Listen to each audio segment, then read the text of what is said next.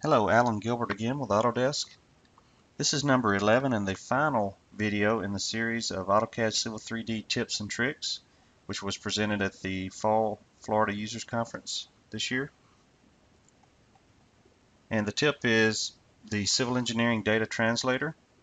So if we have Bentley GeoPack or Bentley Inroads surface or geometry files and in the binary formats, and we need to move those into Civil 3D or go from Civil 3D into these formats, and Land XML is not an option. In other words, I either don't have access to the author and their software, Bentley software, or I don't have the Bentley software myself.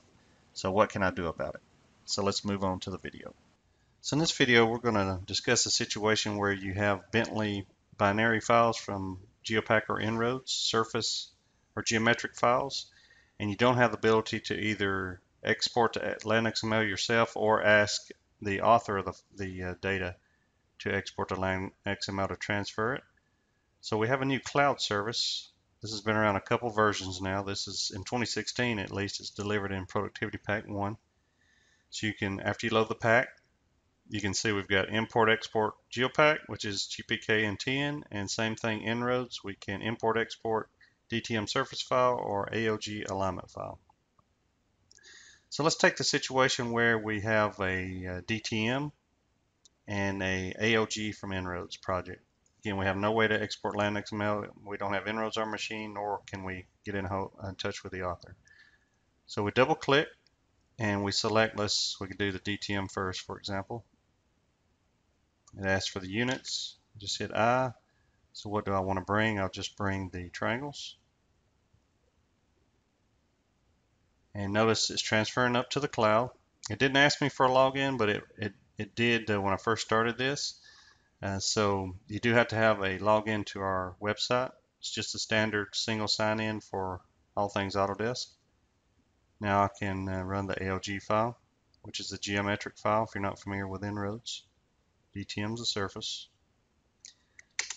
International transfers to the cloud.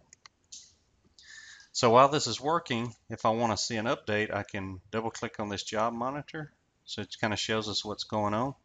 And you can see where I uploaded this before, this to completes. And so that's what it looks like. It'll say in progress until it's done. Now last time, you can see it took about 2.5 minutes, almost 3 minutes for these to be ready. And what happens is it says complete, and then under results, it'll be a download button. As soon as you click that on both of those, it'll say re-download, and then you have a folder which you can basically go right to where that data is located. So I'm going to close the job monitor, and let's just do that. Keep that folder open. So let's open the alignment data. So it created a Civil 3D DWG, named the same as the ALG or the geometrics. And this should all be Civil 3D alignments and profiles. Let's go to Prospector here.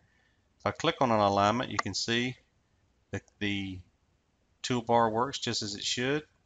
And the alignment name is On-Site Detour North. This is pushed up here because of the resolution. And if I look through my alignments, I have profiles for all of these. And this is basically a new culvert. These are bypass alignments, and this is the stream center line. Here's my main center line going down this particular state route. So all this data came in very nice.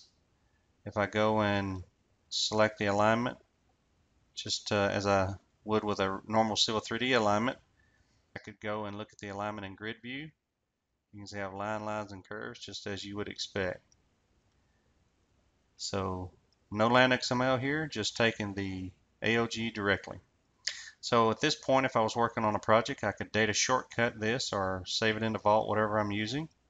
And let's take a look at the surface. Let me just go over to the folder here with that DWG. It saves it in its own, so it'll be split out. So I could data shortcut these separately.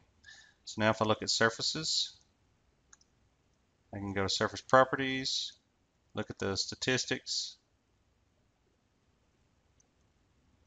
Okay. So this actually is referencing a Land XML, so that's kind of what it does in the background. And this is a 3D, of course. If I move this around, I can look at this roadway in 3D. Go back to top. And if I wanted to take a look and start evaluating this, even before I reference in my data, I could create a quick profile. There we go. Move this around to see what maybe what's going on around the stream. Move this down here. Put that through the stream. But now it's just a normal Civil 3D object, whether a surface or alignment data.